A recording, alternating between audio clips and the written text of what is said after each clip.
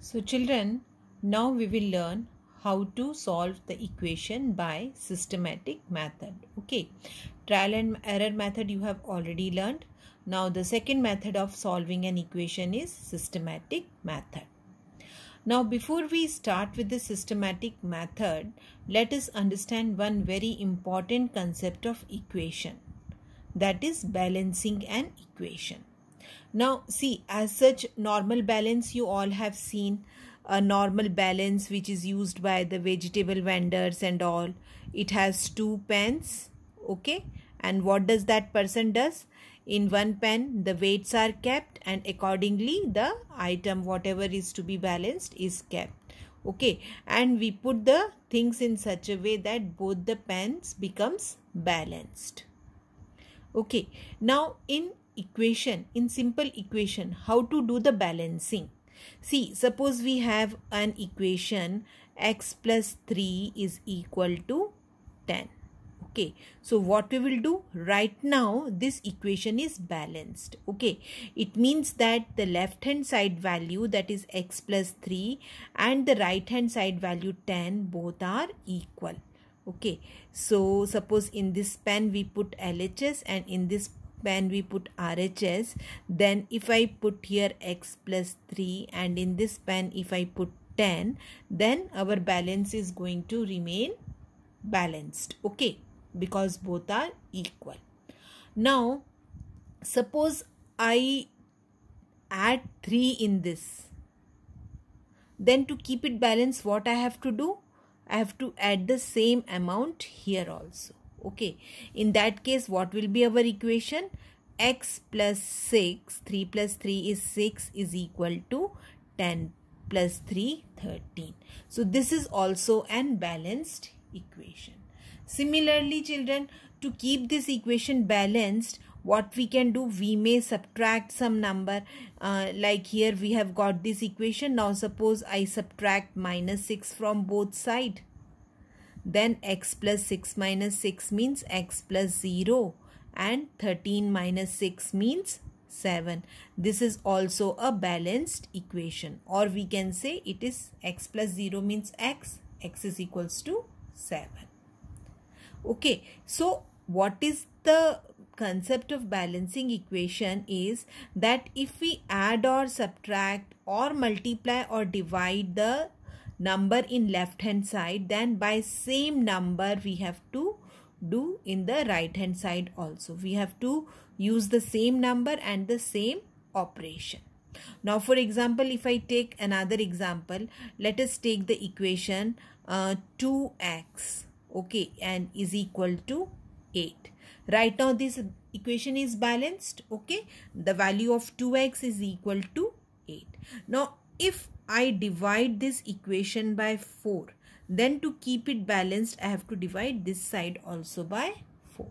Okay, then 2x by 4 or will be equals to 8 divided by 4 is 2.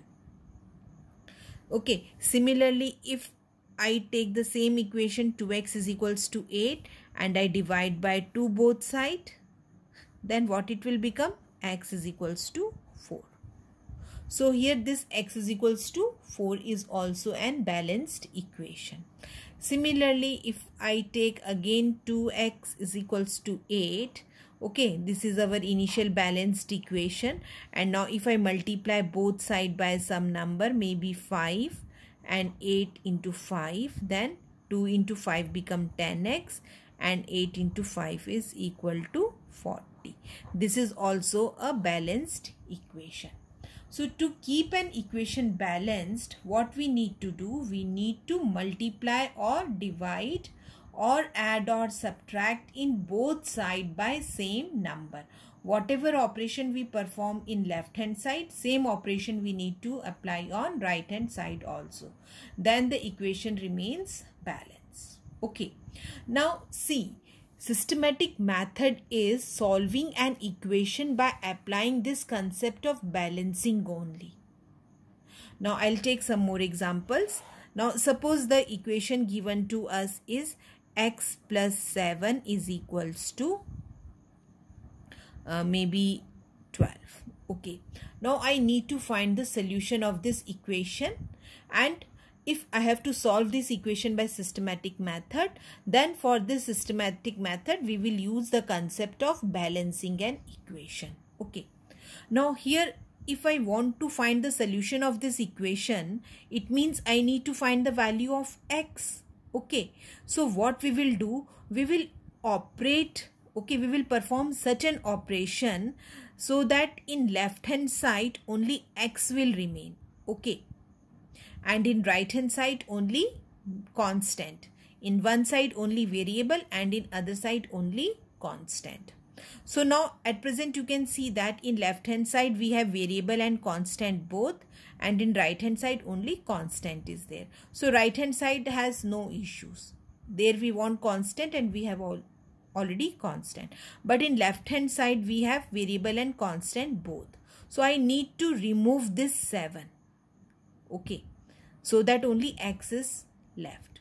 Now how can we remove this 7? X plus 7. Now I have to perform such an operation so that this plus 7 value becomes 0. So for that what can we do? I can just use the opposite operation. X plus 7, so opposite of plus 7 is minus 7. Now to keep the equation balanced, if I am doing minus 7 in left hand side, I have to do minus 7 in right hand side also. Okay, so now x 7 plus 7 minus 7 becomes 0, and this is equal to 12 minus 7, 5. So x is equals to 5. This becomes the solution of this equation. Okay, so what we have done, we have just performed the opposite operation so that the constant gets removed and only the variable is left in left hand side, and in right hand side also accordingly we will do the operation. If we have done minus 7 here, to keep it balanced, minus 7 has to be done here also. 12 minus 7 becomes 5. So now this is the solution. Now similarly, let us have a look at another equation. Suppose we have y minus 8 is equals to, let us take 9. Okay, I am just taking one random example. Now for y minus 8 is equals to 9. Again, I need to remove this 8. Okay, now this 8 is getting subtracted from y. So to make this minus 8 0, what can I do? I can add 8. Okay, so minus 8 plus 8 becomes 0. And now to keep the equation balanced, if I am adding 8 in left hand side, I have to add 8 in right hand side also. So this minus 8 plus 8 becomes 0. So it will be only y, and 9 plus 8 is equals to 17. This is the solution of this equation. Okay, now one more example I will take. Suppose we have 3x is equals to, let us take 21. Okay, now again we need to find the value of x. This is first example, this is second, this is third. Now again to find the value of x, now I have to do the opposite operation of 3. This 3 has to be removed. Okay, now see, I cannot make this 3 0 because 3 is multiplied by x. If the number is added or subtracted, we can make it 0. But if the number is multiplied or divided, we cannot make it 0. What we can do? We can make it 1. Now we have to divide this 3 by some number so that this value of 3 becomes 1. So what is that number? 3 divided by 3 is 1. So we will divide by 3 in right hand side also. Now 3 divided by 3 is 1. So in left hand side only x will left, and 21 divided by 3 becomes 7. So x is equals to 7 is the solution. And now one more example. Suppose you have p divided by 8 is equals to 3. Now to find the value of p, I have to remove this 8. Now 8 is dividing p. So to find the solution, what we can do? We can multiply by 8 both sides. Okay, just opposite operation. So 8 and 8 get cancelled. Only p is left, and 3 8s are 24.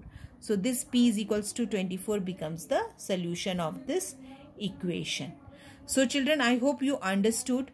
to solve the equation by systematic method, it is very simple. We will just perform the opposite operation. If the number is added, you have to subtract same number. If the number is subtracted, we will add the same number. If it is multiplied by the variable, we will divide by the same number. And if the number is dividing the variable, we will multiply by the same variable.